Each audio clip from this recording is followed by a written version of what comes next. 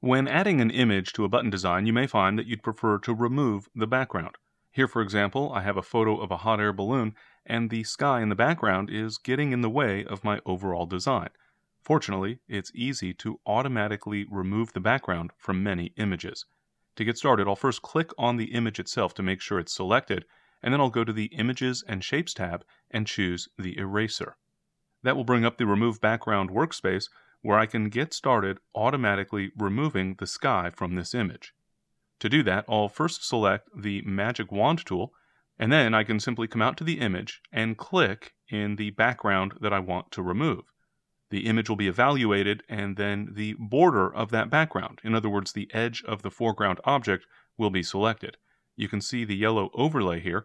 The size of that overlay translates into how large an area will be evaluated.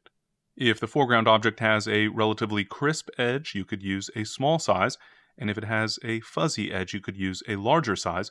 That size is adjusted with the border control here. You just need to adjust the border size before clicking into the image with the Magic Wand tool. In addition, there is a tolerance setting. If you find that the border is extending too far into your foreground object, that means that you need to reduce the tolerance.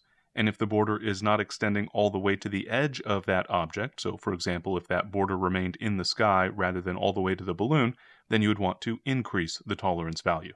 In this case, the default settings worked perfectly well for this hot air balloon, so the next thing I need to do is to define which areas of the image represent the foreground object versus the background that I want to remove. I'll start with the foreground, so I'll click on the Select Foreground button, that's the green circle icon, and then I'll simply paint across my foreground object to identify that this is my foreground area. I'll then choose the Select Background tool, the red circle, and paint a swath across the background, the sky in this case. Now that I've defined those areas, I can process the result by simply clicking the Convert button. The image will then be processed, and as you can see over on the right side, we have the hot air balloon cut out from the background. Of course, you might notice I made a little bit of a mistake at the top right corner. I neglected to select that top right corner, the area of sky just outside the balloon, but I can very easily fix that. I'll go back to my before image and then choose the Magic Wand tool once again and click inside of the sky, that area at the top right corner of the image, and as you can see, another border has been added for the hot air balloon. Since that little area of sky represents a background area, I'll also want to choose the Select Background tool and paint into that area. To update the result, I can simply click that Convert button one more time and the image will be processed, and you can see now I have a much better result. Of course, I'll want to evaluate the image to make sure I have a good result here. To begin with, I'd like to get a closer look. I'll expand the after view of my hot air balloon.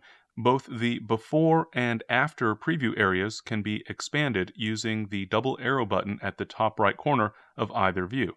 So I'll click the button for the after view to expand that view, and then I'll click the zoom in button in order to zoom in closer on my hot air balloon. I could also use the hand tool to click and pan around the image to check various areas. You can see that the default preview shows me a checkerboard pattern indicating transparency behind the balloon. I can also get a better sense of the exact edge of that balloon by choosing the second preview option up here at the top right of the preview area.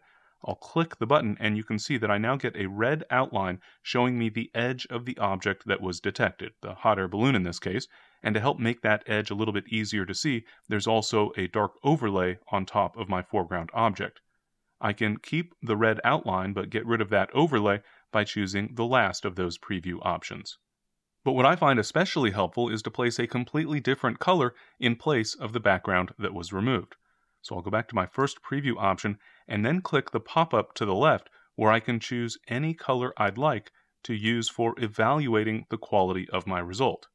So here a nice bright green that contrasts with the balloon, and I can see that I have a good separation from the balloon versus the background. I'll go ahead and zoom out on my hot air balloon image here, and you can see that the image has been cropped right up to the edge of the balloon itself. That's because the auto checkbox is turned on, but if you prefer to crop manually, you could turn off the auto checkbox and then adjust the settings. So, for example, I could increase the value for X to move my crop box horizontally, or I could adjust the value for Y in order to adjust the vertical position, And of course, I could adjust the size of my crop box with the width or height controls. But in most cases, I think you'll find that simply leaving the auto checkbox turned on will provide a good crop for your object. And then you could also add a shadow to your object. There's a pop-up where you can specify the size of the shadow that you'd like to add. In this case, I think I'll just leave that set to 0. And you can also feather. This causes a little bit of blending along the edge of the object. With a value of 0, for example, there's no blending, and so there will be a rather harsh transition between the object you've extracted from the background and the rest of your button design. So in general, you'll want at least a little bit of feathering, and with fuzzy objects, you might need a larger value. In this case, I think the default value of 5 is working perfectly fine. So I'm happy with that automatic background removal in this case, so I'll go ahead and apply the result by clicking on the Add to Canvas button. Clicking that button will cause the image to be processed with the background removed and the resulting image included in your button design. I'll put the balloon up at the edge of the button, maybe enlarge it a little bit. About like that, I think, works well. But as you can see, it is very fast and easy to automatically remove a background from many images with Build-A-Button.